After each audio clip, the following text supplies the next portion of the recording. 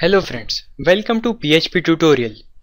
In this tutorial, we will discuss about the control statement like if else and if statement. Conditional statements are used to perform different actions based on different conditions. Conditional statements very often when you write code you want to perform different actions for different decisions. You can use conditional statements in your code to do this. In PHP, we have the following conditional statements like if statement, if else statement, if else statement, and switch statement. First, if statement. Use this statement to execute some code only if a specified condition is true. If else statement. Use this statement to execute some code if a condition is true and another code if the condition is false.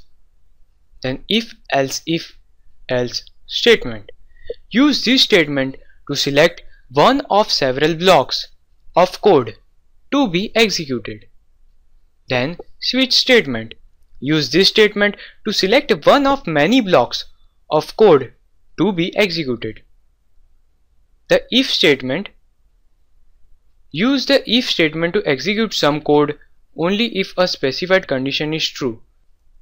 This is the syntax of if statement. If condition, then code to be executed if the condition is true. Here notice that there is no else statement in this syntax. Let's see the example. Here this is the example for if statement. Here test string is assigned to variable d. If $d is equal to test, then this statement will be executed. Let's see the output. So here this is our output of if statement. Now if else statement. Use the if else statement to execute some code if a condition is true and another code if a condition is false. This is the syntax for if else statement. If condition is true, then first code to be executed, and if condition is false, then else code will be executed. Let's see the example for if else statement. Here this is the example for if else statement. Here if contains condition. If $d is equal to test, then this block will be executed. Otherwise else block will be executed. Let's see the output. So this is the output of our script. Now let's see the if else statement. Use this statement to select one of several blocks of code to be executed. This is the syntax. If condition is true, then this statement will be executed.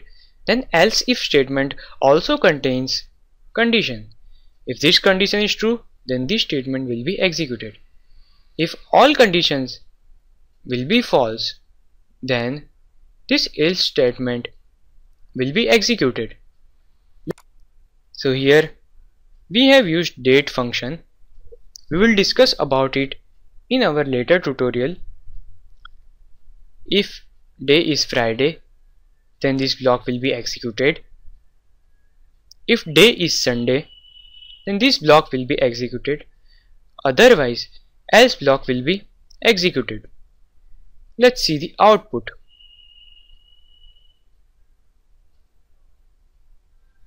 So here else block is executed.